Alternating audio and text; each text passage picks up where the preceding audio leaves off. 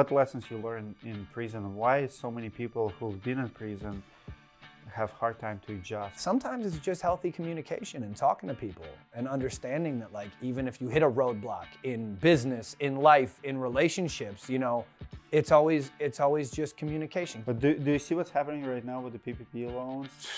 I made a mistake when I was younger. I paid for that mistake. I got out. I started a business. Dave, how often do you hear from people around you that you are a crazy person? You know, maybe once or twice. I might have heard that before. You've always been this way? You're like all over, just being with you in the same room, your energy outpaces everybody in almost any space. So I've been told before that that I take a lot of air out of the room. And at first I thought that was like a negative thing. But for me, it's like, you know, if I had an off switch, I probably wouldn't know how to use it, or it would be broken. I just, you know, if I'm with my family, if I'm with you guys here, if I'm with, to me, like, transparency is key. And I just try to be myself all the time. And I guess for the situations I went through in life, Dimitri, like I was in prison from when I was 21 to 25. Actually, it's my next question, so let's talk about it. Yeah. Today you're running 2 businesses. You've been in prison. How long have you been in prison? It was just short of 4 years. 4 years. Yeah, 4 years. What for? So in a past life, I had a bunch of family from Humboldt, California. We brought, you know, hundreds of pounds of marijuana here since I was, you know, past statute of limitations now, so I can talk about this stuff. Like, and today you would not even get in trouble for it. No, well, that's what's fascinating. I mean, for me, it was like, you look at business and risk adversity, and dude, I was counting $1 million in a hotel room when I was 17. Like, that was just normality. You know, we all go down our paths in lives, and for me, that was normal. And so when I understood, I guess first to your question, what do I get in trouble for? Some people broke into a house, stole some money from me. I went back to their house, kicked the door in, ended up hurting someone. I got stabbed 4 times in that house. And so, I mean, I'm knife proof. That was one lesson from there. But yeah, it was 2 first-degree burglaries, first-degree aggravated robbery, and a second-degree assault. And they basically told me I can take 1 felony, take 8 years. I can take 4 felonies, take 4 years, or I can tell who the other people I was in the house with, 6 months, or it was a year and a day in the workhouse, no felonies.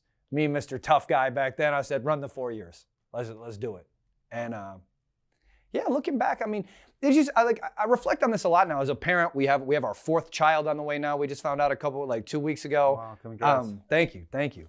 I look back to how I was thinking in my life then, and like, I can't relate to, I didn't have anything. I had no businesses, I had no family, I had no, like, nothing to make me, you know, reflect on loss, on risk. And coming from a very, like, risk adverse background, I just kind of was the epitome of everything I wanted to be, and that kind of led me down that. Over the years, I hired few guys who've been in jail, but they seem to always go back to that life. And how, Yeah. like, what lessons you learn in prison? Why so many people who've been in prison have hard time to adjust to everyday life? I think because it's easier.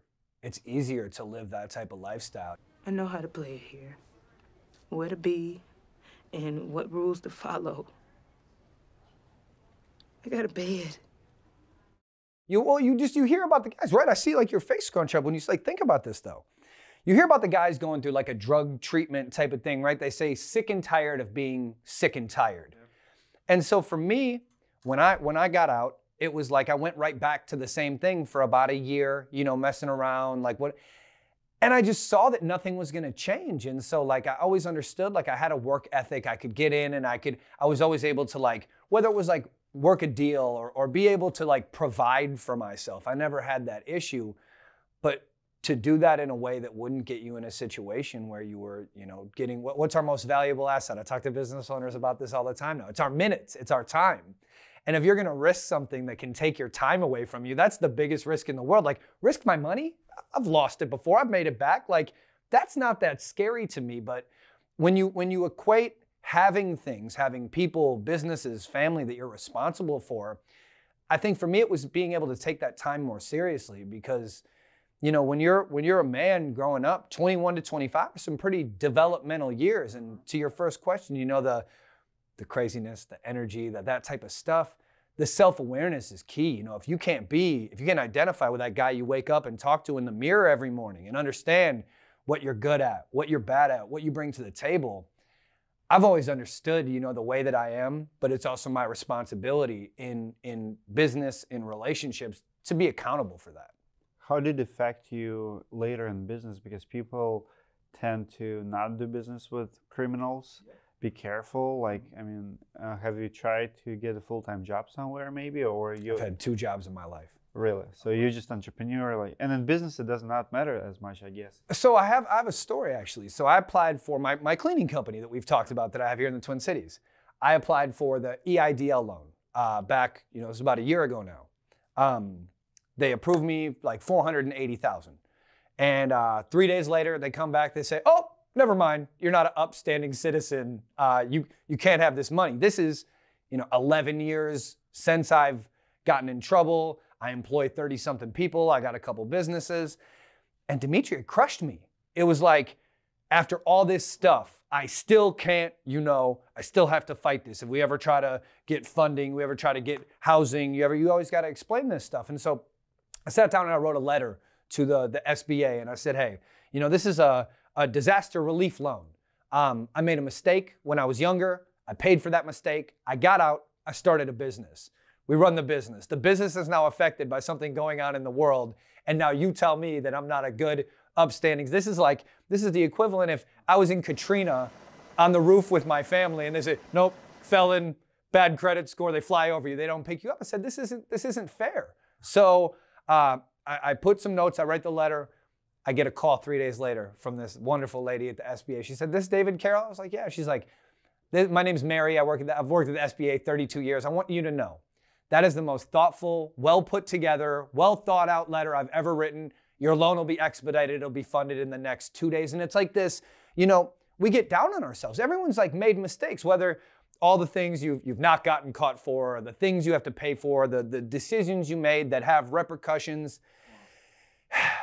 Sometimes it's just healthy communication and talking to people and understanding that, like, even if you hit a roadblock in business, in life, in relationships, you know, it's always just communication. Give someone your minutes. Explain your side of the story. And so for me, it was like... So all you did, you just wrote the letter, and because of that letter, so it wasn't like guidelines. I mean, it was decision maker there. She get to decide, and you help her decide. You know, it's a crazy story. Like, and I hear those all the time. I just watched a really big documentary about big entrepreneur from Ukraine. He was trying to come to US to get in this market.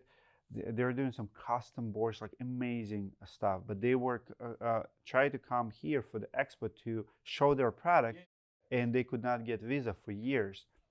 And he was sitting on an interview with a US officer who approving visas and stuff, and for like, I don't know how many times they tried to come. Like, they're doing amazing, like millions of dollars in sales, and he sits in front of him. But they build this amazing brand, and officer asked him, like, what is it that you do? He told him what he does, and he's like, you know what? I actually have used you. Like, I've used the company as a gift. Like, I bought gifts from you for my friends and family. Like I know your company. Right. Approved. Yeah. Sometimes you open up, you share your story, like it happened to me many times, and doors magically open. And that's the thing. It's being honest. It's being transparent. You know, I never like being the guy that leads with, I'm a felon entrepreneur and you can make it and I'm good at this, because no, it's not that. I think for me, it's not something you put in a business card, like veteran owned. Like, not at all. Felon owned. Felon owned, trust me. It's like, it's not that good leader. And I see guys and influencers, and everyone's got their path, right? And I appreciate it. And I know some very successful guys that get on stage and that's the first thing they talk about. I was in prison and I can make it and I can do it. My thing is more like, there's a level of authenticity when you can be honest with someone, but I don't think you need to, you know, and again, to each their own. But for me, I'm never the guy that leads right away. But do you see what's happening right now with the PPP loans? Like, do you see business owners going to jail? No, they're going just for me and for committing fraud. It's fascinating to me when you see people, you know, who you would never thought of ever, but They trick the system, and there's a level of like, okay, I'm not going to sit here and say like, I respect the criminal by any means, but it's self-awareness. If you're not the guy who doesn't know how to get in trouble and take responsibility and whatever, and you've never really broken the rule, but you want to take something like the government's money and start messing with, like, that's probably not the best idea to go, explore a different walk of life of potentially getting in trouble with Uncle Sam's money. I wouldn't. And I would even add to it, like the biggest case, if you study Ponzi schemes and like really big, I mean, the biggest ones in American greed, typical story, it's your, aunt accountant who will embezzle like millions. It'll be someone you would never. The little guy in the corner with the glasses that you would never. Yeah. And what was the biggest scam of all times? On the Wall Street, the biggest one, $50 billion. What was the name? He has two sons. You talking about Bernie? He just died. Madoff. Yeah, he just passed away, I think. Like really? In the past week or two. I think my mom sent me a text, something about he died in prison. Think about him. People would never thought of. I mean, never. Our government politicians, those are the biggest. He was the decision maker. He was the authority. And again, it just goes to show, like, I was talking to Adam Sand about this last week, actually. At the end of any decision, it's just some people in the room.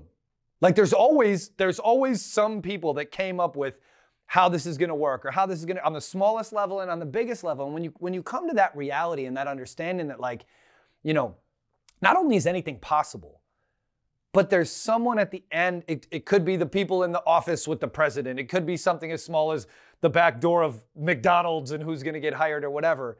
There's a couple people having communication and a conversation of where decisions come from. And when you understand the relativity of that in life and business, it kind of like makes things a little bit easier. Well, that's what's happening right now with the Excel Roofing. $20, $30 million company folded, closed 5 offices. And I have so many people reached out to me. It's like, Dimitri, we work for this company. We thought we're doing everything well. Someone at the top, mismanagement, took PPP loans, took advantage of all the deposits, lost their license, could not do it. You read the story, like big companies too. Yeah. $20, $30 million company. That's a lot of people involved. Yeah. But people don't know what's happening at the top. Yep. And no clue, right? It's some people in a room with a closed door, and it's this. Yeah. Exactly right. Fascinating stuff. Absolutely.